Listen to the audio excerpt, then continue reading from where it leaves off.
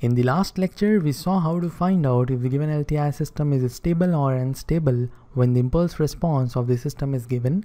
Now in this presentation, we will do the same thing, but this time, instead of impulse response, the transfer function of the system will be given. So we will directly move to our fifth problem. We have completed 1 to 4 problems in the last lecture, and you are expected to know the points explained in the last lecture.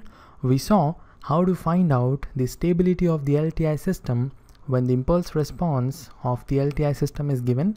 There is one condition according to which the impulse response of the LTI system should be absolutely integrable, but there is no need to perform the integration because we know energy signals are also absolutely integrable signals. So whenever the impulse response is an energy signal, which implies the impulse response is absolutely integrable, we can say that the LTI system is stable in nature. So this is one important point, and we know how to check the stability using this process. Now in this presentation, instead of impulse response, the transfer function of the LTI system will be given. So let's take our first problem in this lecture. In this, the transfer function is equal to 1 over s. Now there are two methods to solve the problem. The first method you already know. You can perform the inverse Laplace transform and have the impulse response. And once you have the impulse response, you can repeat this process. The impulse response ht will be equal to ut, because inverse Laplace transform of 1 over s is equal to ut, the unit step signal. Now if we plot the waveform of unit step signal, it will look like this. We already know how the waveform of unit step signal looks. From -infinity to 0, the value of signal ht will be 0. From 0 to infinity, the value of signal will be 1. Now according to the condition of stability, the impulse response should be absolutely integrable. This means if we integrate ht from -infinity to infinity, we should have something which is finite. It should not be equal to infinity. But you can see when you integrate ht from -infinity to infinity, you will not get something finite, you will get infinity. I will explain you how. From -infinity to 0, the area is equal to 0. The integration will give you the area, and from -infinity to 0, I will call the area as a subscript -infinity to 0, plus we will have the another area from 0 to infinity. I will call it a subscript 0 to infinity. Now you can see ht is equal to 0 from -infinity to 0. Therefore the first area is equal to 0. The second area is not equal to 0. It is equal to 1, which is the height, multiplied to infinity, which is the width. From 0 to infinity, we have the width equal to infinity. So we will have 1 multiplied to infinity. So finally we are going to get infinity as the area, and area is nothing but integration -infinity to infinity mod ht dt. So we have the area or the integration which is not finite. Therefore this condition is violated, and hence the given LTI system is unstable. The given LTI system is unstable. So in this way you can check the stability of the system. And you also know that ut is a power signal. It is a power signal. It is not an energy signal, because it is an infinite extension signal in which the amplitude is not decreasing. For infinite extension signals, the amplitude should decrease for an energy signal. We have already seen this condition in the last lecture.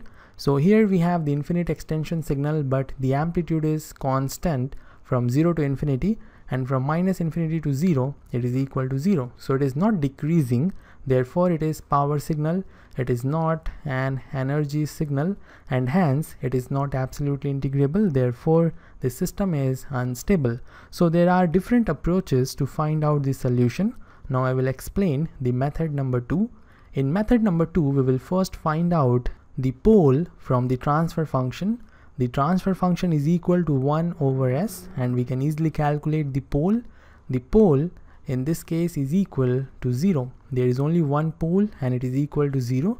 And I believe you know about the zeros and poles. And once we have the pole, we can easily plot it on our S plane.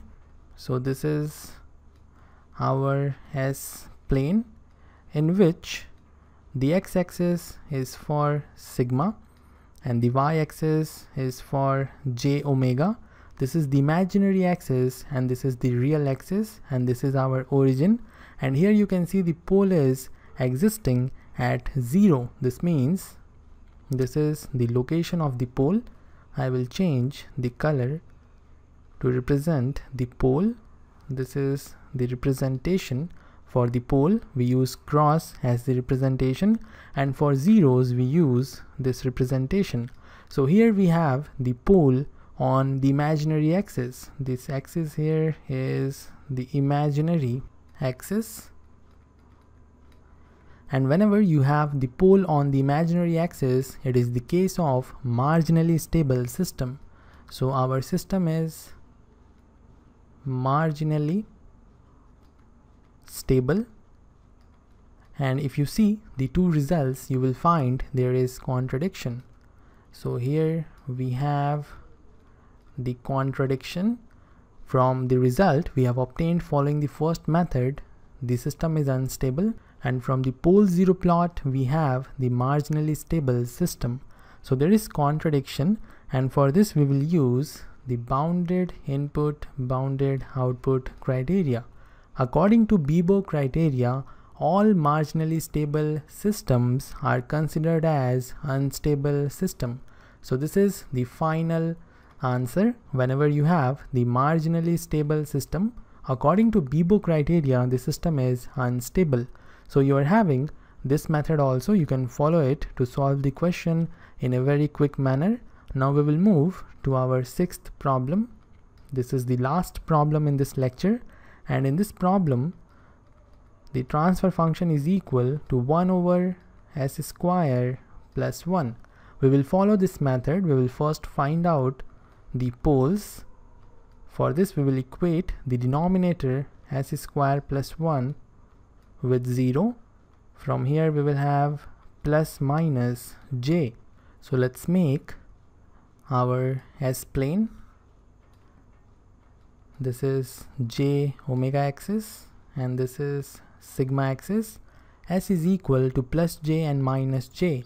Let's say our first pole is located here, plus j, and the second pole is located here, minus j. So in this case also the poles are located on the imaginary axis. Therefore the system is marginally stable, and according to BIBO criteria we have the unstable system.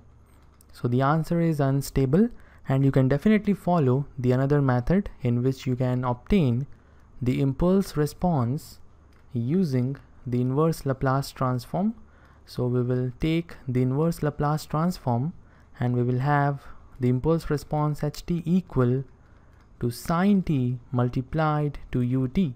The inverse Laplace transform of 1 over s square plus 1 is equal to sine t ut, and in the last lecture we saw sine t is a power signal, it is not an energy signal, and you are multiplying sine t with ut.